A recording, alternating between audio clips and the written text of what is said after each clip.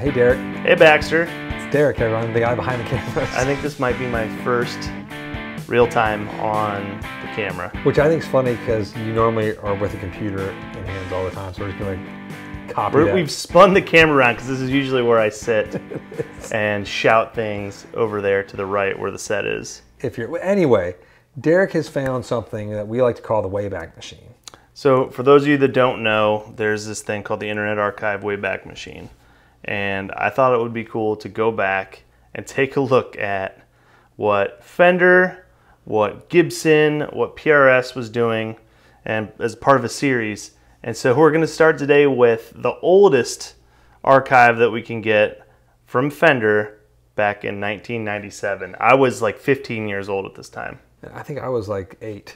So just go with it. Go with it. So Fender is here, 97, right? So you can go on this, we can see any other website pages, correct? Yeah, so we're going to see what Fender was up to, what Fender thought was cool, how they were marketing, and sort of the beginning of the internet age, which I find extremely fascinating. It is fun because we've already gone through some of this, and it's fun. Yeah. It's hilarious.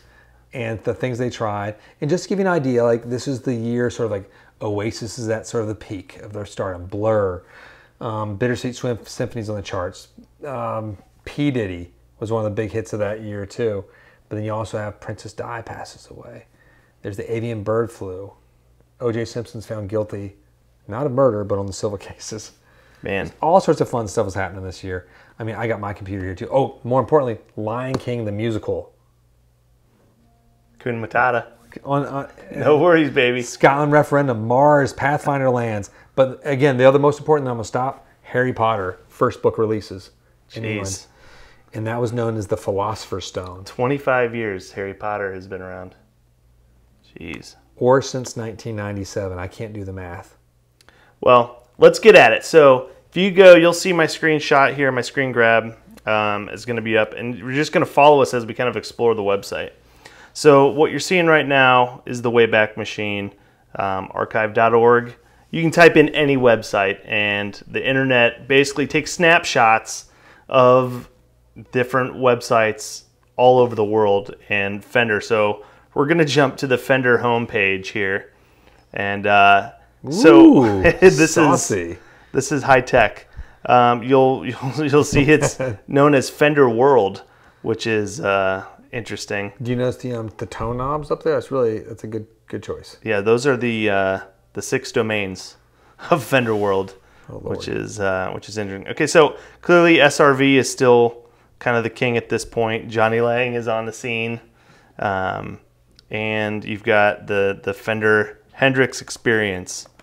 So well, let's just jump right to the gear and see what gear is brand new for 97. Which is funny because like Stevie Ray Vaughan's on the cover, but Stevie Ray Vaughan died 7 years prior. Yeah, well, he was still the hotness at that time. Yeah. All right, so we've got our standards. Let's just look at our favorite, the Strats. Let's see what the Strats were at the time.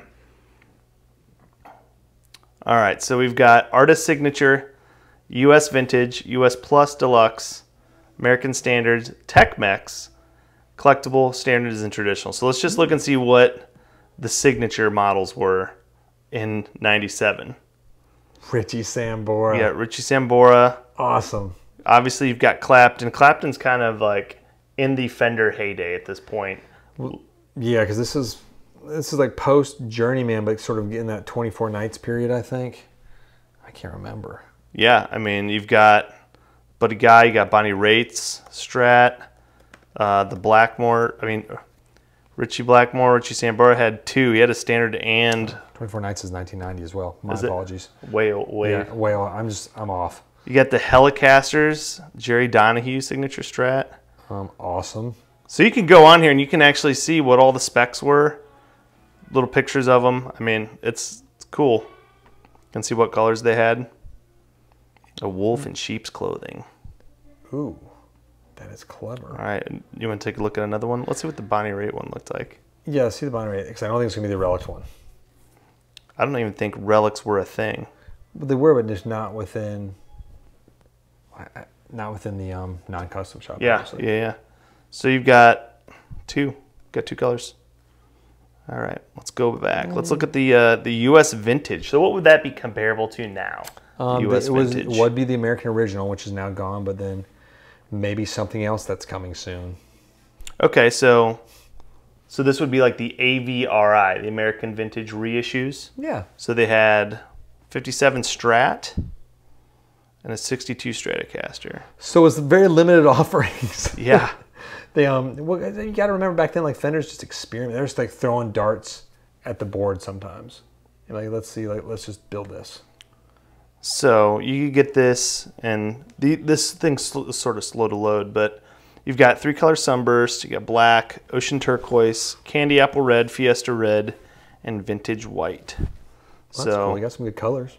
You know, it looks like the specs were pretty similar to how they would have been in 57. Are these nitro? Does it say? I'm doubting that at this point. Now, what I've found fascinating with the guitar companies as they've gone through and done these historic reissues, they've gotten progressively much better as time's gone on. Because back in some of the 90s and early 2000s, they're using the wrong wirings, the wrong chemicals, obviously, the wrong paint colors, and some of the entirely wrong pickups too.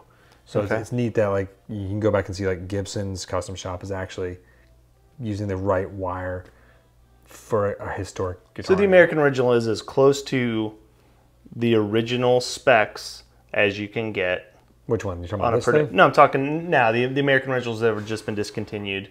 They are the closest to the specs that you can get on a production model guitar without going custom shop. Yeah, probably. Yeah. Except for maybe if there's something else coming soon. That's true. Maybe an updated something or other. Okay. So you get the 62 Strat, only available in 3 colors. All right, very cool. As that's all you need. Yeah. All right, let's look. So what's interesting, they did not have any tellies at that time. For we're just in the Strats right now, so why. Yeah. Okay, the US Plus Deluxe. So these are going to be your kind of like the Ultra. So man, look how many different Strats they have at this time. And we always think, you know, man, Fender's got so many SKUs. It seems like they have even more SKUs back in '97 than we have today. I think that's been sort of Fender's like MO since they broke free from the heydays, and they just like lots of guitars. Yeah, well, clearly the 2 new ones on this in '97 were the Big Apple Strat and the Lone Star. What's the Big Apple Strat? I don't even remember. I remember the. All right, so. I know the Roadhouse and the Lone Stars. I've got one hanging on the wall over there. So this is going to be 2 Seymour Dungans. So this is it hasn't loaded yet, the picture, and it might not because it's an archive, but double humbuckers. As all Strats should be. So similar to what we see in some like the Player Pluses. Doesn't that have a dual humbucker? There is one. I think we opted out of it. Okay. There's like the HSSs that we have. But some interesting colors. You know, you've got the Shoreline Gold. And that's the cool teal to have green Shoreline metallic. Gold in a production. Yeah. That's cool. Yeah, now, obviously all the greatest hits. Yeah, one thing that I don't see on here is they're not showing any prices, but so you got the Roadhouse. So 3 Texas Special pickups on this one. So pretty standard. So same thing as the other one, except it's got single coils instead of the 2 humbuckers. So same colors, color schemes. Strat. I see some of the Big Apple Strats on Reverb. Well, what are those selling for right now? I mean, I see some at like, God, here's one like I see one at like $950 all the way up to like $2,000 almost, just depending on color and whatnot. Yeah. So they probably held their price. Here's going to be an interesting. When I was poking around earlier, we're going to go to the Fender like clothing and accessories. Ooh. It's going to blow your mind how much they were charging for T-shirts and jackets back in '97. You're going to be surprised. No, right. you've got my interest peaked. All right, so here we've got the US Strat Ultra. So this has got the old lace sensor pickups. So is this the kind of the equivalent of our American Ultra? Yeah, and I have one of these old from the early '90s. Is it in here in the room? It's in there over there. Yeah. Oh, that's cool. Yeah, so we'll all right. Well, maybe we'll it's behind the 2 Rock. Snag a picture of it. All right, so you could get them in 4 colors. They're heavy. Are they heavy? Yes, it's like a Les Paul in the shape of a Strat. That sounds kind of like a Strat, but not totally. Deluxe Strat Plus. Let's see what this is.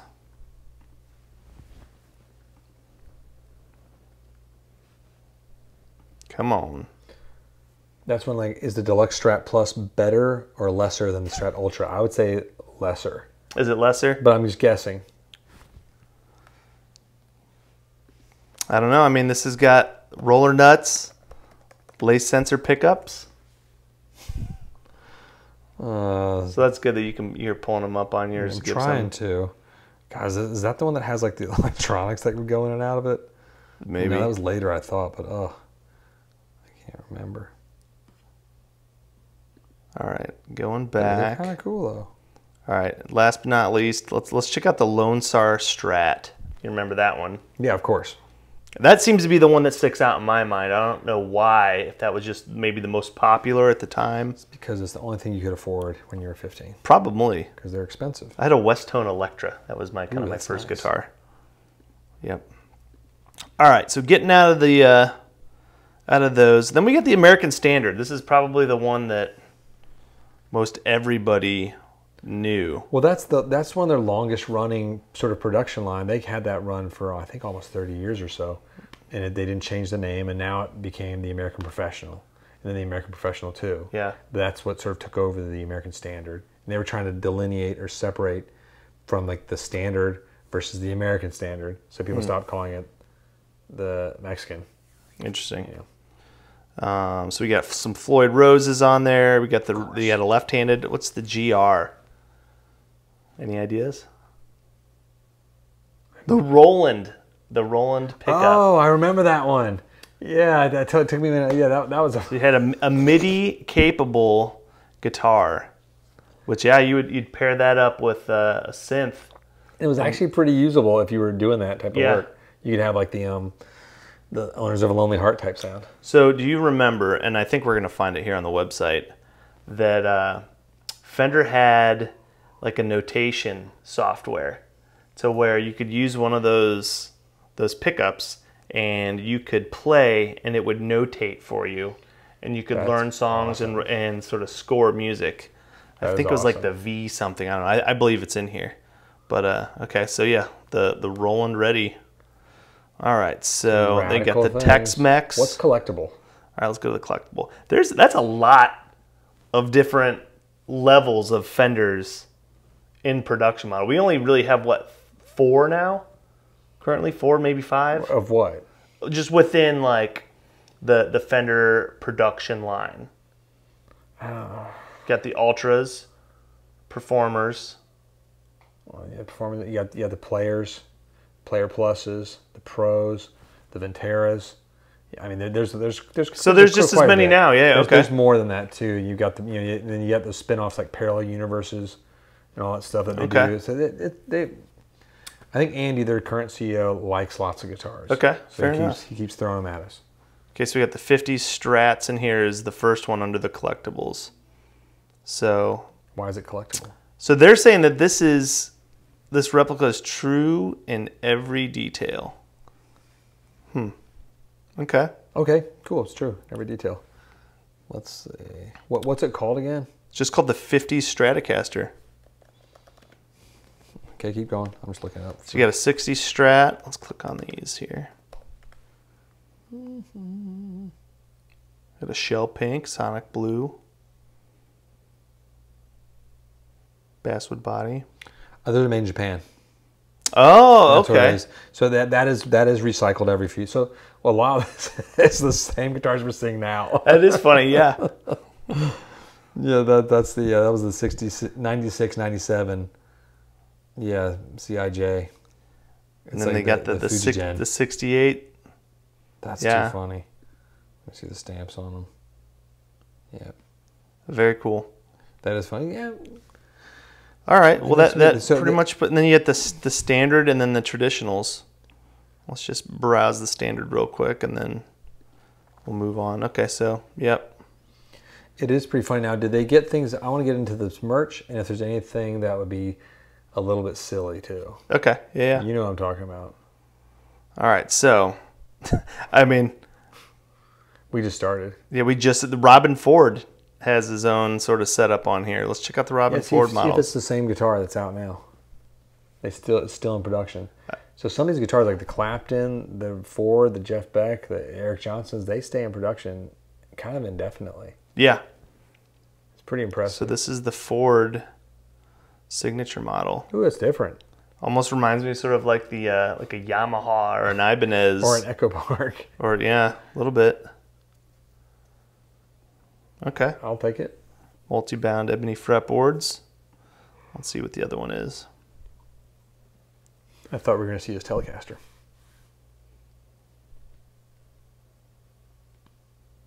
Oh, no. Fascinating. Double cuts. It's a different take for Fender. I like it, Fender. Yeah. Getting off the beaten path.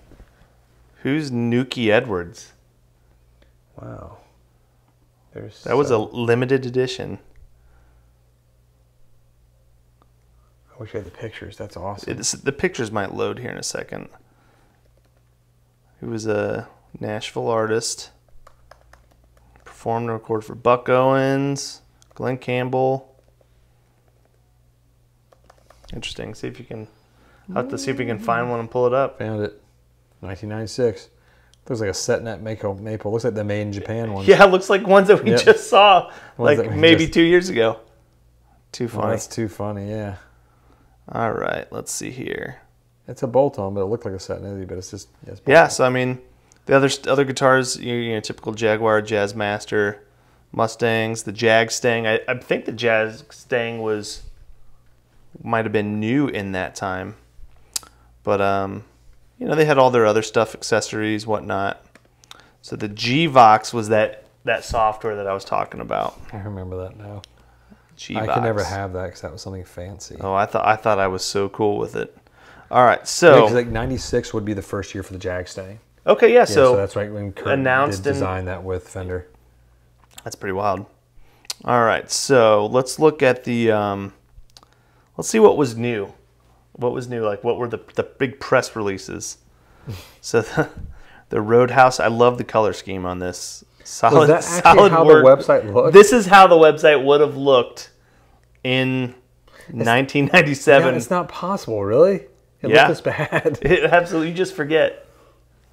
Yeah, so you have November, Roadhouse Strats, Jammin', whatever that was. Okay, there's that G-Vox software that I was talking about. I like that. That copy board's really pretty. I know, right? It was Lord. horrible.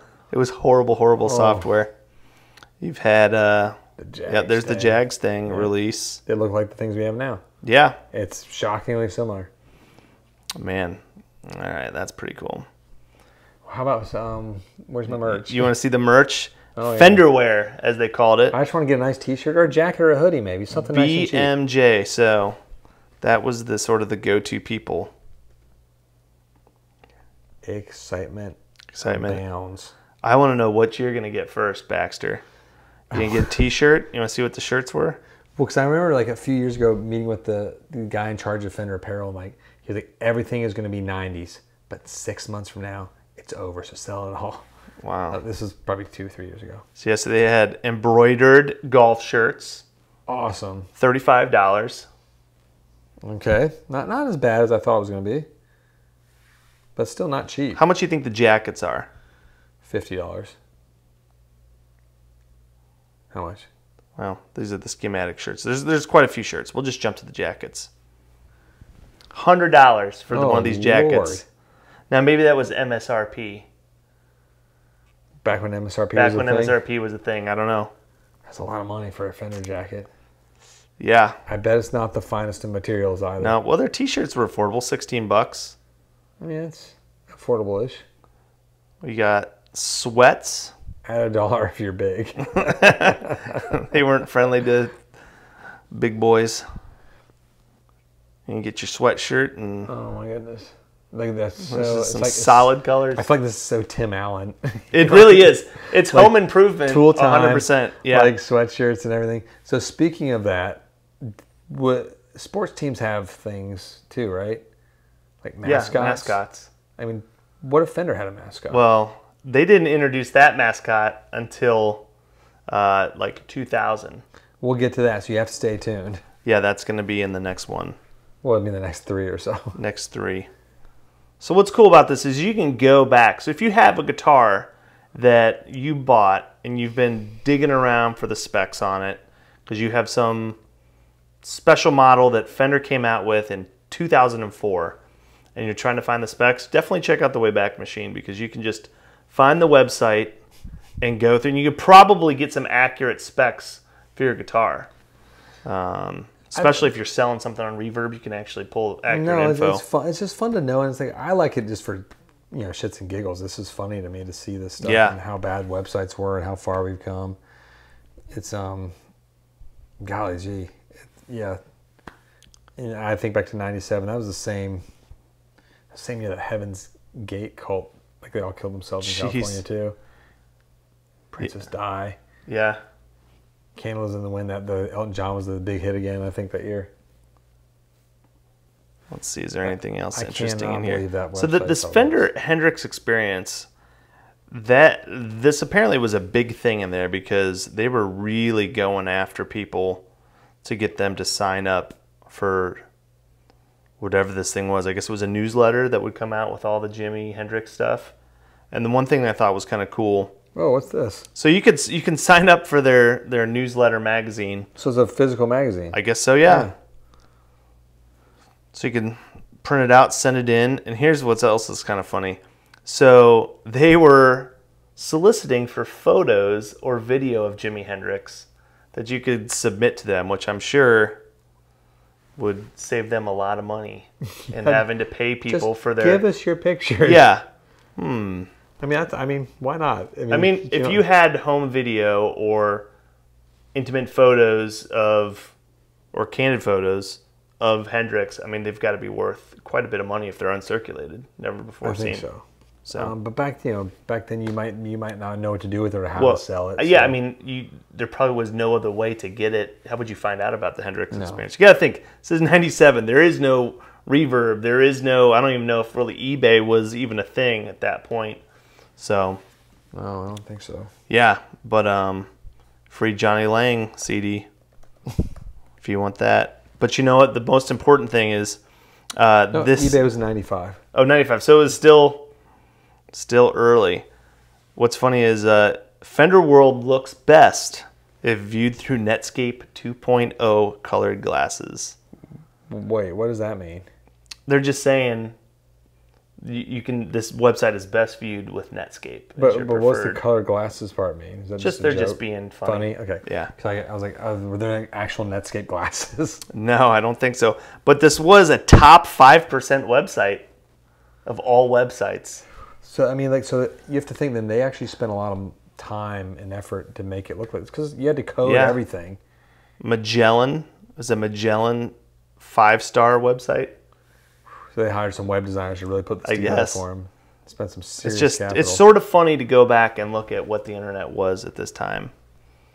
So people will go back and look at the fact that we are all looking at videos of people looking at websites too one day, maybe. It will be funny. And they're like, wow. So, I mean, I think this is a cool thing to look into, to kind of go back in time. We're going to continue to do these. So put in the comment section what ones you want to see, like what era. I would say, 97 is probably the beginnings of a lot of these for the archive. And what companies too. Yeah, what companies. If you want to see PRS, if you want to see Gibson. I've already kind of peeked into some of the Gibson stuff.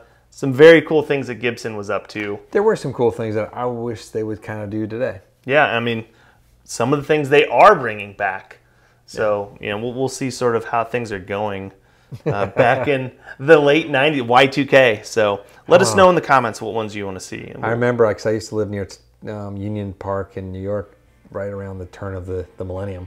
And they had this big countdown clock on the Virgin Megastore that was counting down towards the 0. And everyone was like, yo, Y2K is going to happen. And just nothing happened. Yeah, nothing happened. I was a senior in high school. Yeah, Emily Miller's house. We were all there. I was 8. I was 5 years old. Yeah. At Emily Miller's house, it was awkward. It was weird. You guys were watching really bad movies. I don't know what happened. But no, I mean, that's probably a good little first fresher. Yeah. I hope you enjoyed that. It's weird. I know we're having a little fun here. This is some weird moment for us. Let us know what you think. Wayback Archive. Go check it out. You could even go way back archive Casino Guitars website Oh, if you it's really disturbing. want to be, you know, That's disturbing. yeah. It's gotten better. Let's see where it all began. Oh, don't even tell me. Good night. Good evening. Good day. Click the bell, hit subscribe. Sayonara. See ya.